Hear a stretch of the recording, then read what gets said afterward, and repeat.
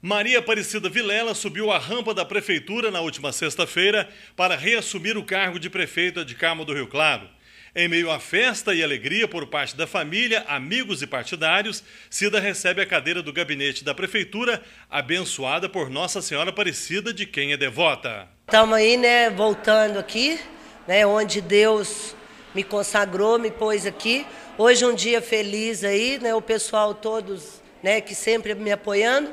E eu prometo para vocês que daqui uns dias estou voltando para passar aí novamente as nossas metas, que nós vamos fazer aí nesse 2014. Então, hoje é dia de agradecer, hoje é dia de felicidade.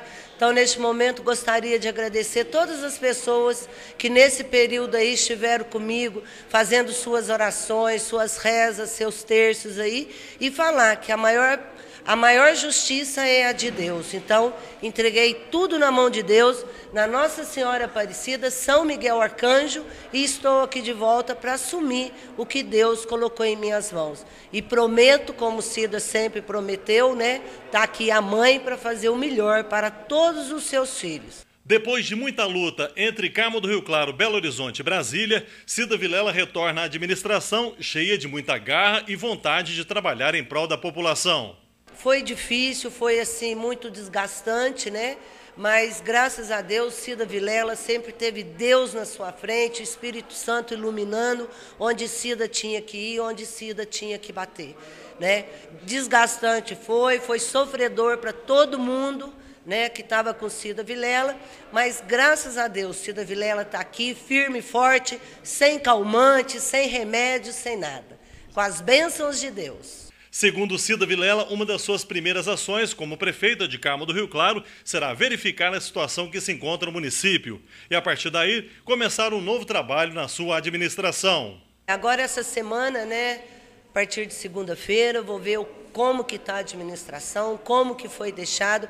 A semana que vem, eu já tenho um convite aí para ir em Belo Horizonte para assinar algumas emendas, dos deputados e do governo aí, de Minas. Já tenho um convite também para o dia 25 do governo federal. Então, enquanto eu vou correndo atrás, porque emendas, gente, e verbas do governo têm as datas certas.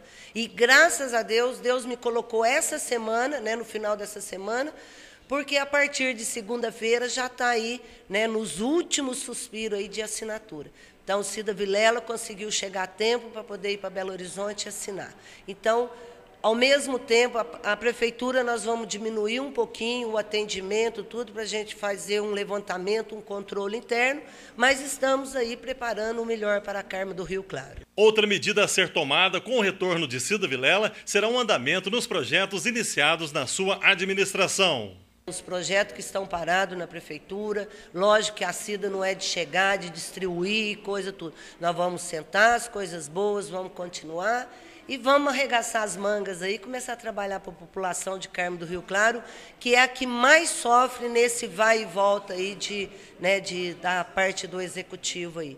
Então, eu peço a todos agora, que levante as mãos para o céu e peça. Não fica atacando um ou outro, Câmara, Prefeitura, não. Vamos, gente, de mão dada, unir em prol de um único objetivo, fazer o bem para a população do Carmo.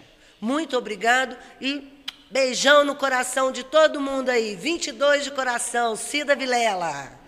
A prefeita Cida Vilela tomou posse e em breve convocará a imprensa em geral para passar maiores detalhes das próximas ações e projetos para Carmo do Rio Claro.